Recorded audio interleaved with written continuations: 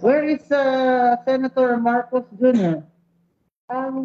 As manifested earlier, Your Honor, he is not feeling well and he cannot join in today's video He is conference. sick.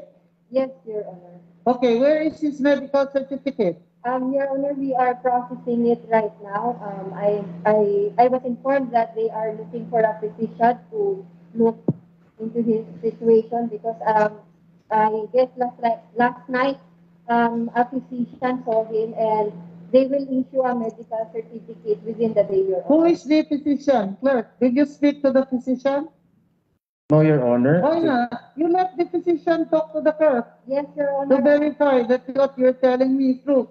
Because otherwise you should have been on Zoom. Yes, Why is it that we cannot be on Zoom?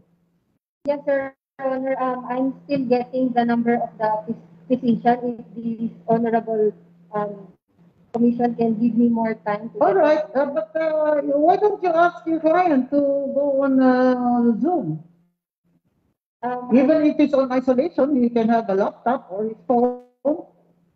May I just invoke the order dated December 2021 that the respondent or counsel may attend in today's hearing, Your Honor.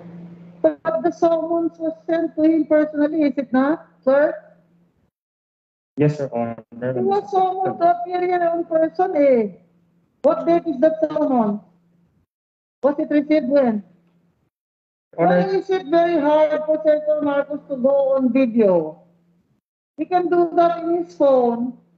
I would just like to manifest that I have the sufficient authority to attend in I today's understand you have an SPA. Yes, sir. Yes, but I already required all parties to appear on Zoom. the first summon, Your Honor, was received at sunset in Pasay City. Does it say there you must personally appear? That's the first summon, Your Honor. Yes, yes. What else is the other summons? The other summon was on December 29, Your Honor. He also received that Yes, Your Honor, through his counsel. through his counsel. Yes, Your Honor, requiring the counsel and the parties. Your Honor, I have received the picture of the medical certificate from the good doctor, Your Honor. You need the medical certificate. Yes, sir. Agel Wellness Center, 7 January 2021, medical certificate.